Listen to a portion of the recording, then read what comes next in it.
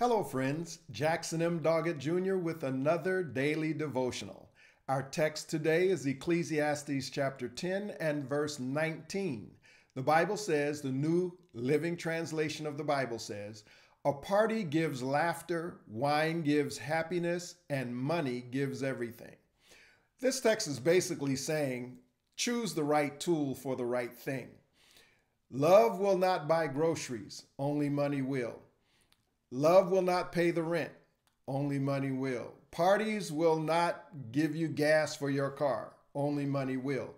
This doesn't mean chase money. In fact, there's a text in the book of Proverbs that says, don't even think about chasing money.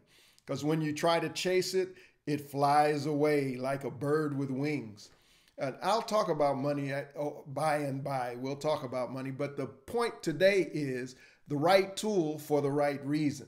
Remember, money is a tool. It is not the goal. It is never the goal. In fact, I would challenge you, you don't really want money. You'll say you do, but that's not what you want. You want what money will provide. If you need a better living condition, you want money. Not for the money. You can't live in the money. You need the money to get the house or the apartment or a better living condition. If you need transportation, you're not looking for money. You're looking for the transportation you need. If you're looking to go on a vacation, you don't need money. You want the money to provide the vacation. So money is never the goal. Just remember, use the right tool for the right thing.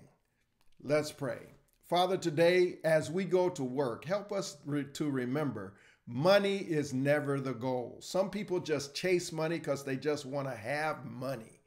But help us, Lord, to understand money is no more than a tool. Just like a hammer is needed to drive a nail, a screwdriver is needed to turn a screw. Money is just needed for those things money is needed for. Help us to keep things in perspective in Jesus' name. Amen.